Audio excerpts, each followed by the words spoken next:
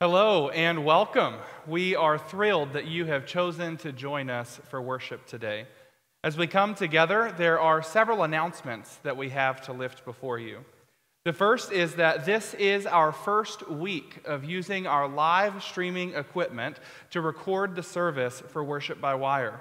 So this service is going to look a little different than previous Worship by Wire services. We are still following a COVID-conscious way of recording so that all who are a part of this important work remain safe. I invite you to engage with a video that the bishop and representatives from the East Ohio Delegation to General Conference held on the 13th of March. In this conversation, they presented all about the May Special Call General Conference that is approaching. You can find that video on the East Ohio Conference website, eocumc.com. Lent, Holy Week, and Easter. Lent is now well underway. Holy Week and Easter are quickly approaching. For more information about the variety of worship experiences available to you for Lent and Easter, we encourage you to see the Lent page of the church's website. On this page, you will find information about the sensory service, our Maundy-Thursday service, Good Friday worship opportunities, as well as Easter services, and information about the Run to Resurrection fundraiser. Lent kits are still available in the gathering area. Maybe you have one already, but I invite you to consider picking one up to deliver to someone who can't make it to the facility to pick one up. The outdoor Lenten prayer wall is available at the Circle Drive entrance on 9th Street. Use the ribbons in your Lent kit or the ribbons provided at the prayer wall to weave a prayer into the wall for yourself or on behalf of someone else. We also have two collections currently underway. The first is for the Hartville Mission, and the second is for Faith Kitchen. Information on both collections, including a list of needed items, is available in the Weekly Navigator. We invite you to consider all of the other ways that you can participate in the life of the church outside of Worship by Wire, including the many adult group opportunities that you can find on our website, Wednesday Night Live each week at 6 p.m., our virtual lobby conversations at 9 a.m. each Sunday morning, and our Spiritual Practices 101 videos, which will help you to explore a wide variety of faithful practices. And now I want to invite Pastor Steve up for a special announcement. Normally, this announcement would be given by one of our staff parish relations committee members because it has to do with our staff. I wanted to announce to you that our director of our Faith Friends Learning Center, Jessica Dent, has announced that she will be resigning effective May 7th. And the purpose or the reason for that is because her family is going to be moving to Virginia, where her husband has found a new job. And so we pray for Jessica in her transitions. Also want to let you know that we are beginning to post already for the opening position. We invite anyone and everyone to help get the word out. That is going to be a challenging position to find the right person, but we're confident that we will do so. We've got a search team that's already working on that. So help us get the word out. We want to hire someone hopefully by mid-April. In addition, we continue now to pursue the applications for our custodial positions. We have 2 custodian positions available, and we already have interims. As you know, we're grateful for John Hartzell and for David Wadlington. They've been filling that. But we now are opening that up for applications to be received over the next 3 weeks. And for those positions too, 2 part-time positions, we hope to fill those by the middle of April.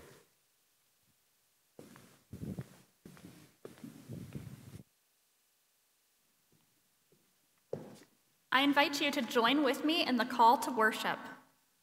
Again and again, we come to this space. Again and again, we gather as a community. Again and again, we move closer to God. And again, God is here. We are met, we are heard, we are shown the way. So again and again, let us worship Holy God.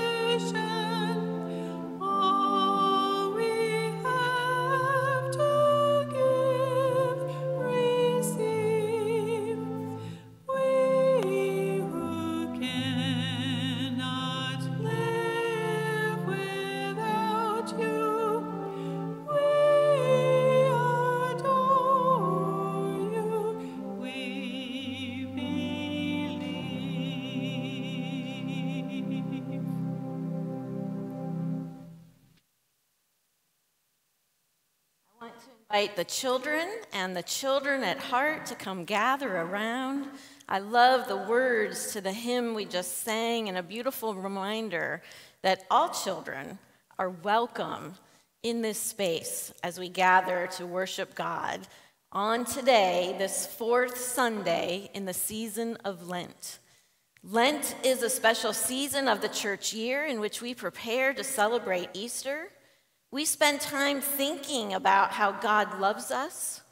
Lent is a season when we think about what we can do to grow closer to God and to more fully love God and others and live the way that Jesus wants us to live. This Lent at Faith United, our theme is again and again. And each week during Lent, we will consider how again and again God claims us and names us God's beloved children. And that message is meant for each and every one of you, no matter how young or old you are.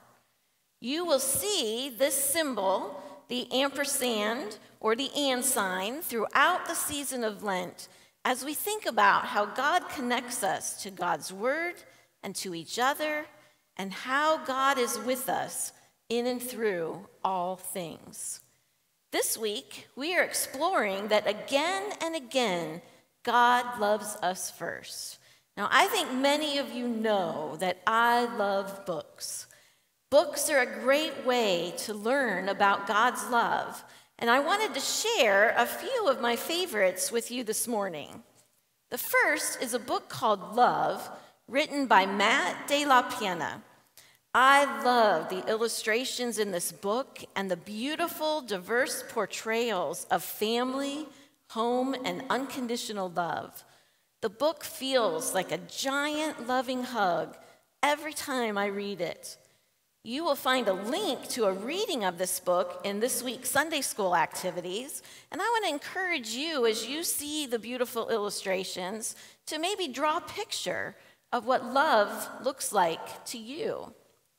Another favorite book is this one called Know David. Now, at first, this book might seem like it's not really about love. It's the story of a rowdy elementary-age boy who is constantly getting into trouble. He jumps on his bed, he chews with his mouth open, he plays baseball in the house. Can any of you relate to that? I think so. But page after page, his mother is constantly telling him, sometimes even yelling, "David, stop! David, I said no." But then at the end of the book, we see a very sad-looking David. His eyes are brimming with tears, and his arms are held wide open for a hug. And the mother simply says, "Yes, David, I still love you." Now, I think if we were to place ourselves in the story, we would be David. We mess up and we make mistakes all the time. And if we are like David, then God would be like the mother in this story, saying to us again and again, "Yes, I still love you. I will always love you." This book, which is really more like a whole library rather than just one book, the Bible is sometimes even called the story of love. It is the story of God's love for the world and for each and every one of you. I hope that you read a few verses from the Bible every day so that you will grow in understanding God's amazing love for you. I want you to know how much you are loved. God made you out of love so that you can share love with others in everything that you do. Know that there is nothing that you can do that will make God love you any more or any less, because God has loved you from the very beginning. Isn't that an amazing gift? And the best part of this gift is that God invites you to join God in helping others know that they are also loved children of God. So this week, I want to encourage you to tell someone that they are loved. Loved by you, and loved by God. Maybe your families can take turns saying what you love about each other at dinner one night. Or maybe you can send a card to a friend or a relative saying what you love about them. But most important of all, remember to remind them that they are loved children of God because God loves us first. And again, as God shows us the way and calls us to listen, we are reminded that God's love is amazing and bigger than anything that we can imagine, and that God invites you to be part of this journey of spreading God's love throughout the whole world. Let's pray. Dear God, thank you for loving us from the very beginning. Help us to begin everything we do or say with love. In Jesus' name we pray. Amen.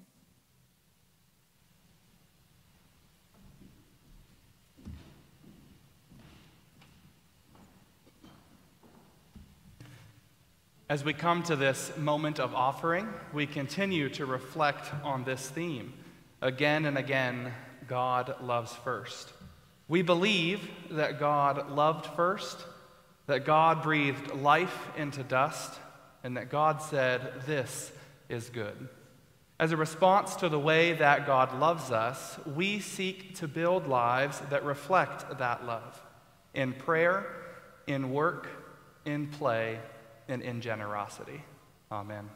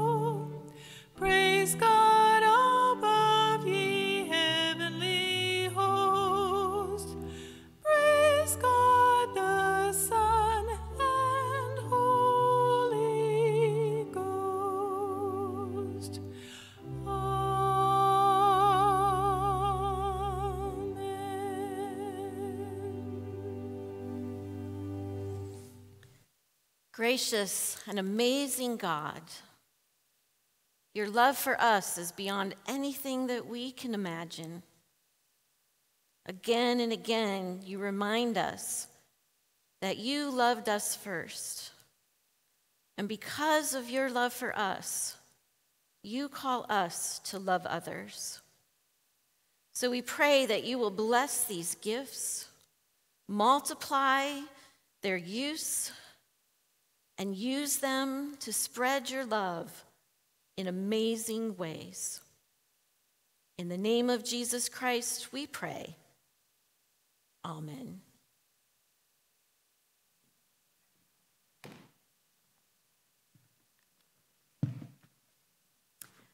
Our first scripture for today comes from the book of Ephesians, chapter 2, verses 1 through 10.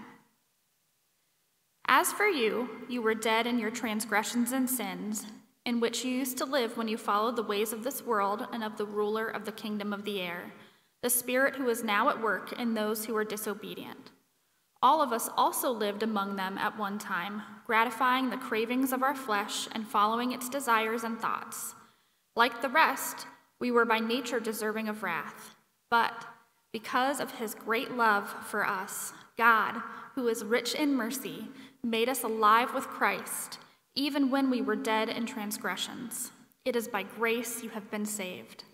And God raised us up with Christ and seated us with him in the heavenly realms in Christ Jesus, in order that in the coming ages he might show the incomparable riches of his grace, expressed in his kindness to us in Christ Jesus. For it is by grace you have been saved, through faith, and this is not from yourselves. It is the gift of God, not by works, so that no one can boast. For we are God's handiwork, created in Christ Jesus to do good works, which God prepared in advance for us to do. The word of God for the people of God. Thanks be to God.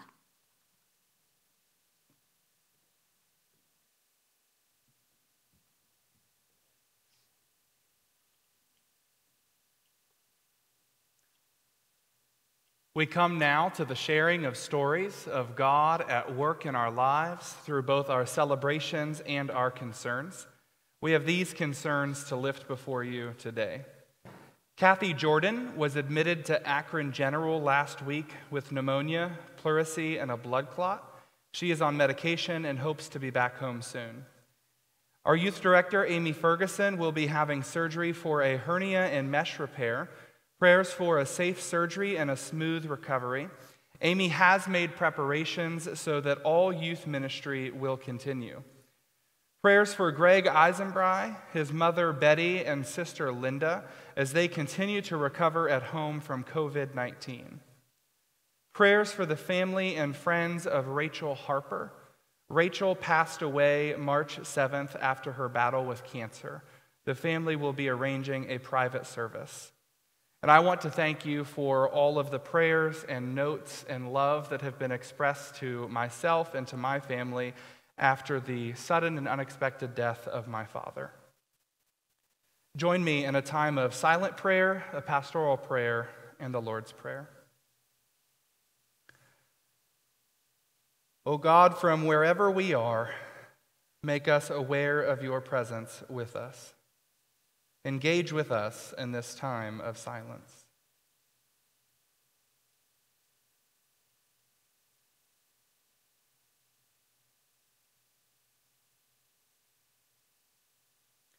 God, you reach out to us with your grace, prevenient grace, grace that goes first.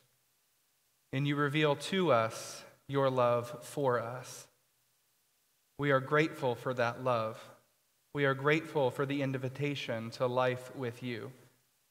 We pray for all who are in need of healing, those names just a few moments ago, and those who are in need of healing throughout the world.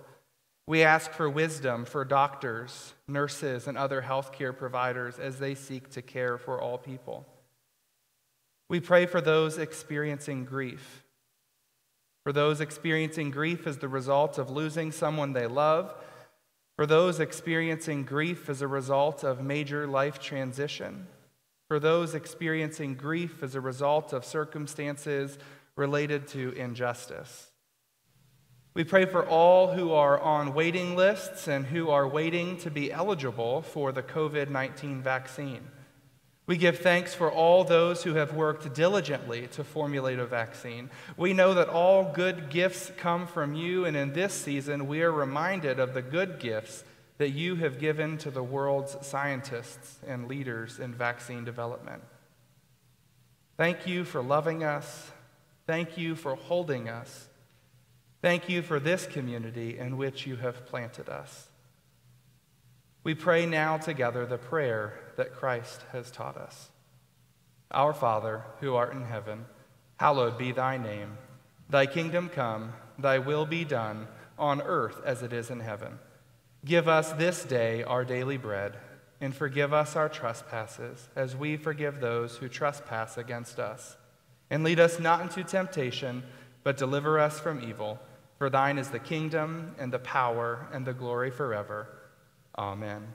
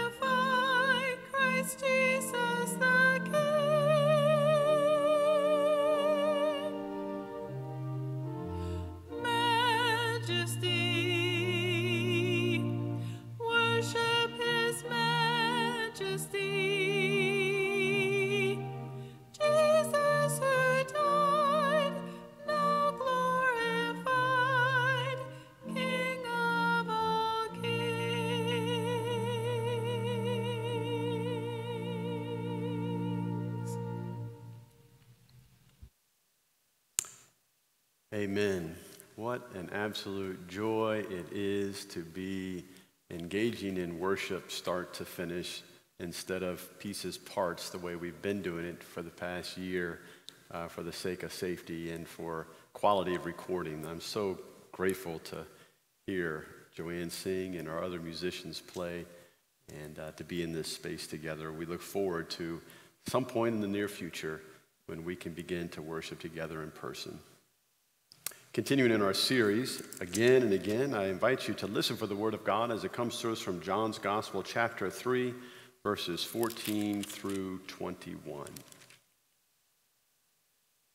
And just as Moses lifted up the serpent in the wilderness, so must the Son of Man be lifted up, that whoever believes in him may have eternal life.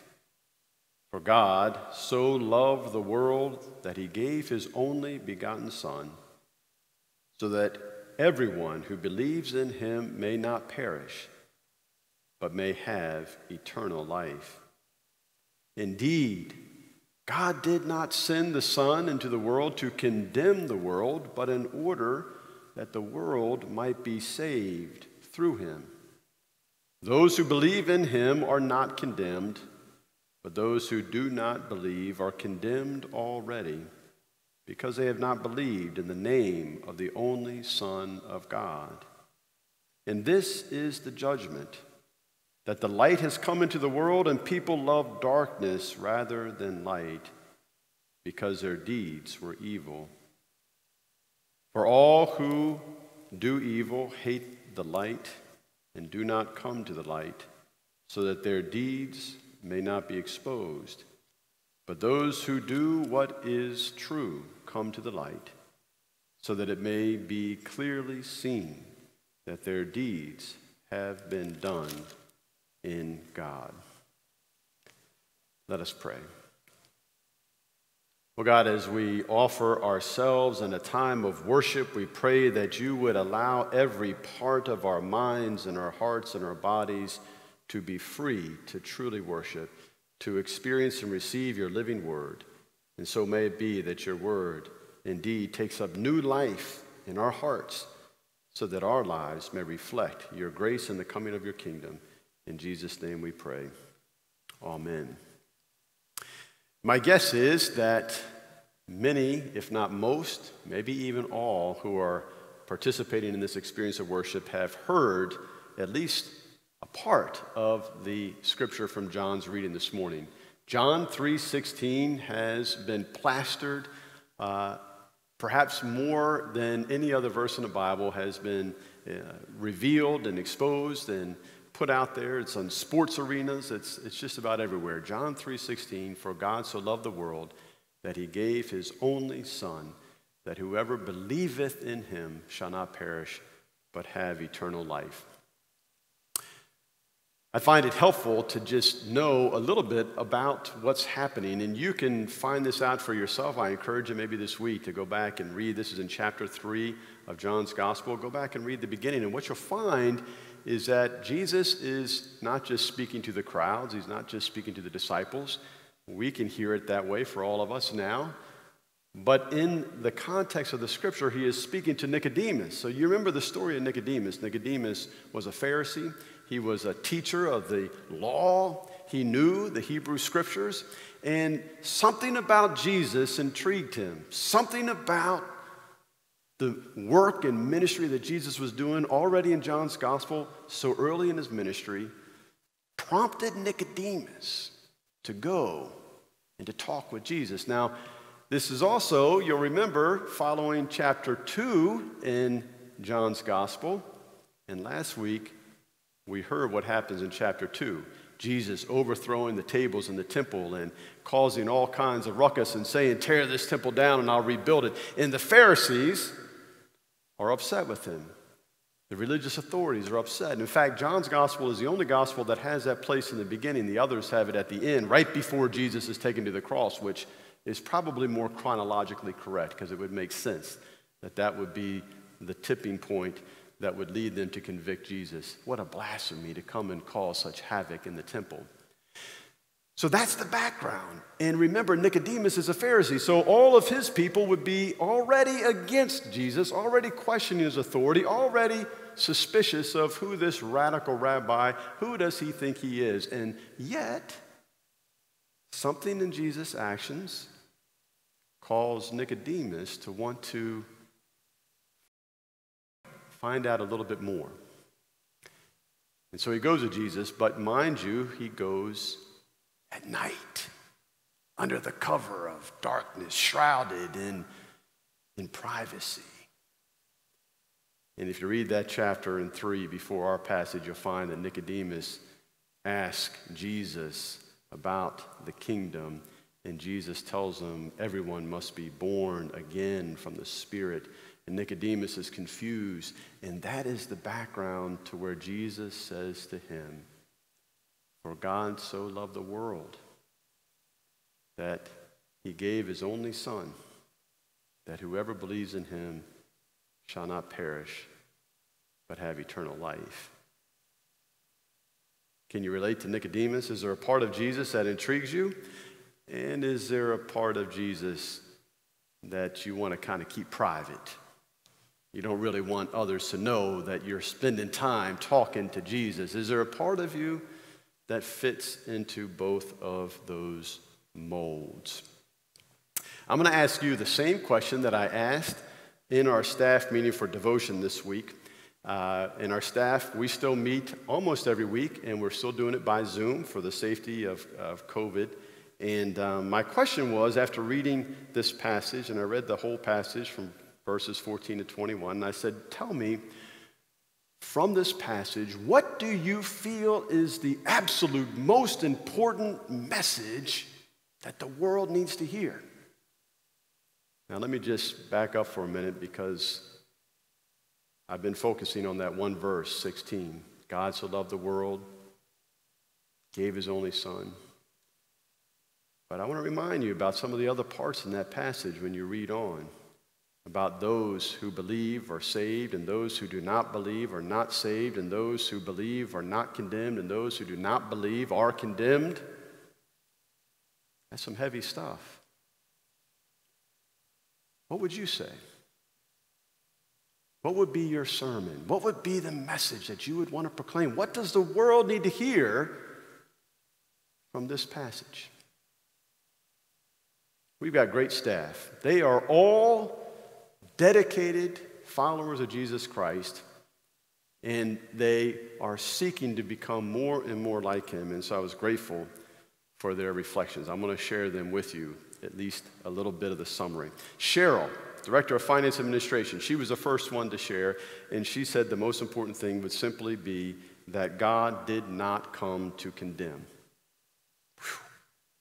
Just think what that could do if the world really got a hold of that truth, that promise. God did not come to condemn.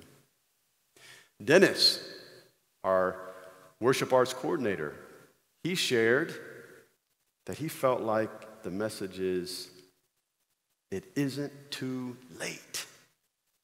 It isn't too late. And by extension, perhaps even to say it is never too late, that we have a God of such abundance. That message that God so loved the world, it is never too late to come into that belief. Whew. Can you imagine if all the world could truly get a hold of that? Kathy, Director of Spiritual Formation, she thought about how this passage really emphasizes to us, especially us who have already professed to be on a journey with Christ, the importance of sharing the good news with others. How critical it is that we witness so that others might come into that profound experience of life that truly is life in a relationship with Christ, the gift of God. Amy shared that it's a profound thought just simply to emphasize that God's desire is that we walk through that door. In other words, it is God's greatest hope and intention that everyone will come into this life-giving relationship with Christ. That the emphasis is not about those who will be forever cut outside, but the emphasis on the invitation to come into life in Christ. Pastor Jake shared about a reference from Anna Carter Florence, who is a great preacher and a teacher of preaching, and how he recalled that she once spoke, and how she talked about how this passage has, in the history of the church, at many times been, in fact, a passage that creates division. It seems to emphasize who's in and who's out. When in fact, Jake affirms, that Anna Carter Florence affirms, that it is just the opposite, that this passage is meant to bring everybody into saving full life in Christ. I asked Al Martinson. Al is, if you don't know Al is Pam Wigg's brother, and Al grew up in this church, and he's a handyman, and so the trustees has hired Al to do some remodeling of the bathrooms at the parsonage. So I've been seeing Al every day coming to the parsonage to do some work on our bathrooms, and I asked him this week, I said, Al, what do you think about this passage? What do you think is the real message that people need to hear? And he said, to me it says that no matter what anyone has done in the past, there's always hope. No matter what anyone has done in the past, there is always hope. Again, I ask, what is your take? What do you feel is most important for the world to hear in this passage? I found myself really asking, what does it mean to believe? So much seems to be riding on that statement. For those who believed are not condemned, and those who do not believe are already condemned. And God so loved the world that he gave his own son, that those who ever believe it, there's a lot that rides on that belief. And I began to wonder, so much of the problems that we've encountered over the centuries in the church seems to come from Christians trying to decide who's a real believer and who's not, who's in and who's out. How's anyone really going to know what another person believes deep in their heart? Let me even push the question farther. Do you really know what you believe? How do you know? How do you know that that's what you really believe? We have such a capacity for self-deception. We have such built-in self-protective mechanisms that it's hard to know. Is this what you really, really believe? You can say you believe this. Especially when it comes to a profession of faith that you believe in Jesus Christ. Let me remind you, at the end of the passage, he talks about how the world loved darkness rather than light because their deeds were evil. And so there's some talking about the importance of deeds. And I think that this ties into the fact that belief and actions, what we believe and the things that we do, the decisions that we make, need to go hand in hand. In fact, if we want to really, really know what we believe, or what somebody else believes, don't we usually look and see what their actions are, what their life looks like? Well, let me invite you to do an examination of your own belief. I didn't come up with this, but I've always thought it was a powerful truth, and it is a statement that if you want to find out where your real priorities are, what your real beliefs are, if you want to have an unbiased reflection of that, there are two documents that are high on the list that can help you. Look at your checkbook and ask yourself if the way that you're managing the resources that God has given you, are those deeds of the light? Do they reflect your belief in Jesus Christ as the Savior of the world? Or not? The other document is your calendar. When we look at our calendars, we can ask ourselves, where am I spending my time? Is it all focused on me, myself, and I? Or how much of my time is focused on doing kingdom work and sharing with others? My guess is that when we do that, and I'll just speak for myself, when I do that, I don't get a clear picture. In other words, I don't come away from looking at my checkbook or my calendar and say, oh yes, this is absolutely consistent with my belief in Jesus Christ as the Savior of the world. Nor do I come away and say, oh my gosh, this is so far from my beliefs. It's an absolute opposite of what I profess to believe. No, it's somewhere in between. There are things in my checkbook and in my calendar that would say to myself and others, that is right in line with what I see is consistent with the kingdom and a belief and a profession in Jesus Christ as Lord of all. And there are parts of my calendar and my checkbook where you might, and I might, if I'm honest, have to question, was that the best use of my fund? Could I have gotten something for less money and given the extra money to the poor or for God's work? Absolutely. There's many things in there that are not going to be as consistent with my beliefs than perhaps they could be. The same with my calendar. In other words, I don't know that it's as cut and dry as belief or unbelief. Those who believe, saved forever. Those who don't believe.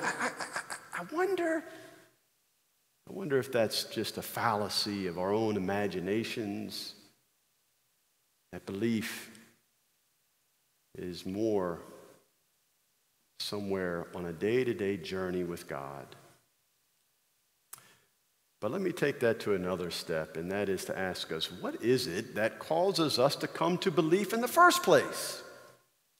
Did you come to believe something because you thought about it, because it made sense to you? Or how is it that you have come to believe in God through Christ at whatever level you would identify with at this point in your life. Richard Rohr wrote an essay called An Economy of Grace, and in there he says, only the soul can understand grace, never the mind or the ego. I think that what we might take away from that, which is absolutely consistent with and inspired by the comments of our staff and by Al Martinson, I think that what we might want to take away from this is the order of this passage. It sounds kind of simple, but let me highlight it. What comes first in this passage? God so loved the world. Take just that for a moment. No conditions, no parameters, no boundaries, no ifs, ands, or buts. God so loved the world that he did an action. It's not just a thought. It's not just an idea. It's not just a principle. No. God so loved the world that he did something. And what did he do? He gave the absolute most precious gift that he could give, his own son. Whew. It starts with God's love. And my guess is that there's not a single person. Now, this is a bold statement. Anybody's welcome to challenge me on it, but my guess is there's not a single person that has come to a belief that is followed up with actions and decisions that reflect those beliefs. There's not a single person that's come to that didn't come to it by an experience of God's love.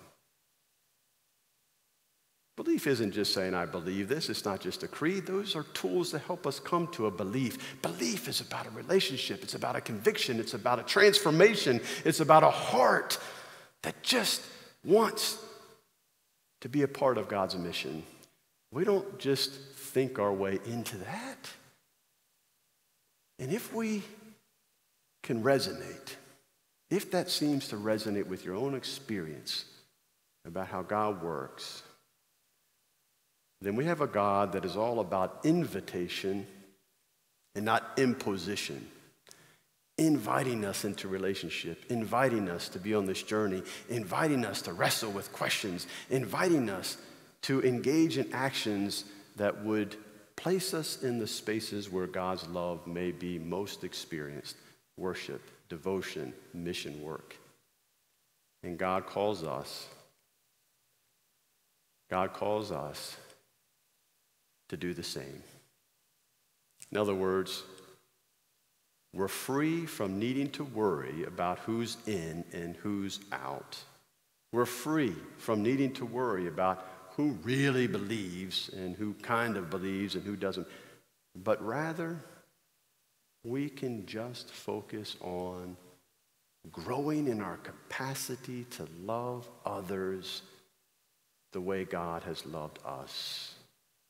In 1 John, not John chapter 1, but in the letter of 1 John, in chapter 4, verse 19, it says, we love because God first loved us. And so let us meditate on that love, meditate on the cost of that love and the sacrifice of his son, Jesus Christ. Let us truly seek to place ourselves in the areas and spaces where God's love is most mediated. You can do that even if you don't feel like God loves you. You can do that even if you don't feel like you believe in God. And when you do that, you increase the possibilities that love will continue to break down the hardness of our heart, opening up the possibility of authentic belief. And so let us rejoice in the good news of a God who invites us into a great eternal relationship of love that begets love and brings the whole world into God's kingdom. Amen.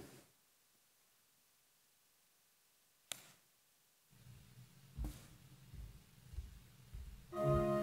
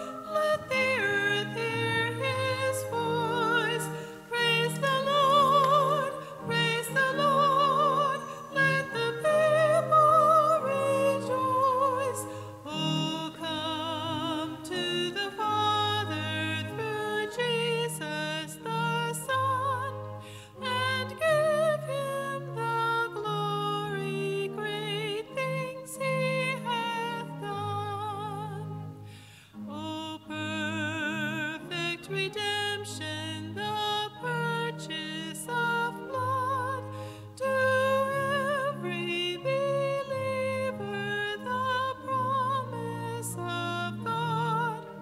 The vilest offender who truly believes that moment from Jesus a pardon receives. Praise the Lord, praise the Lord, let the earth hear his voice. Praise the Lord, praise the Lord, let the people rejoice.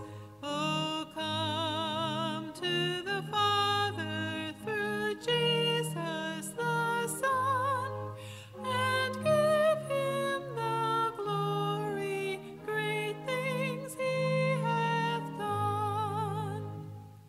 Great things he hath taught us, great things he hath done, and great our rejoicing through Jesus the Son.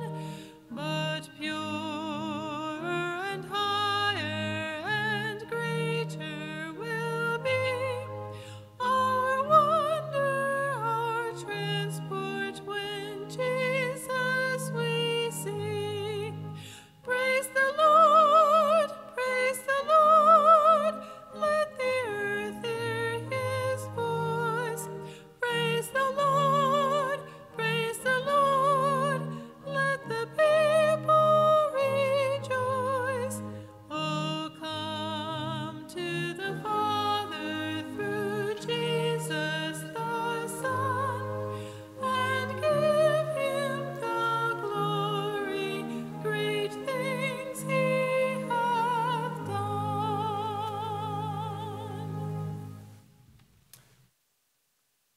Let us go from this experience of worship with a renewed sense of the overwhelming, unimaginable, abundant grace and love of God, who loved the whole world, that he gave his Son. Let that love go in us and fill us and overflow to others, that we may indeed see all come into this relationship of joy and life in Christ. Go in peace.